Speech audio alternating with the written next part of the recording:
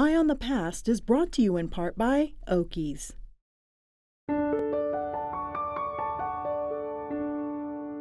The Norfolk and Western Railway debuted its new streamlined passenger train, the Powhatan Arrow, in April 1946. Thousands lined the track and crowded stations to view the train during its maiden run between Norfolk, Virginia and Cincinnati, Ohio. The sleek black and Tuscan red passenger cars were pulled by a J-class locomotive. The Arrow's 677-mile run took 15 hours and 45 minutes that included 13 stops.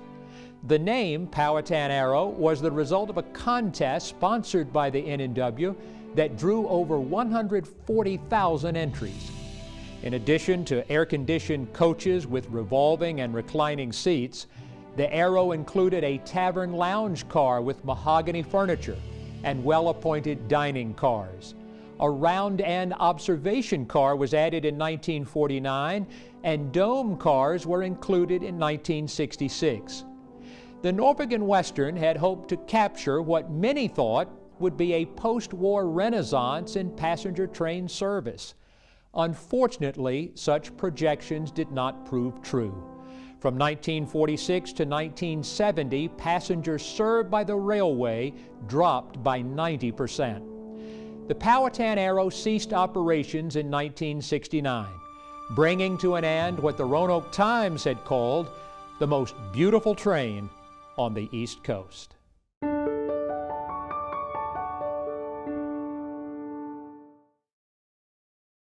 Eye on the Past is brought to you in part by Okies. She lived for 98 years. She touched a lot of lives and was part of so many memories. I needed to give her a special send-off to pay tribute to the love she shared with so many. I needed to be surrounded by friends and family. Okies helped me, and together we created a funeral that was not only worthy of this great woman, but in the end helped us all begin to grieve and say goodbye to Mom. Okies, tradition and innovation in funeral care.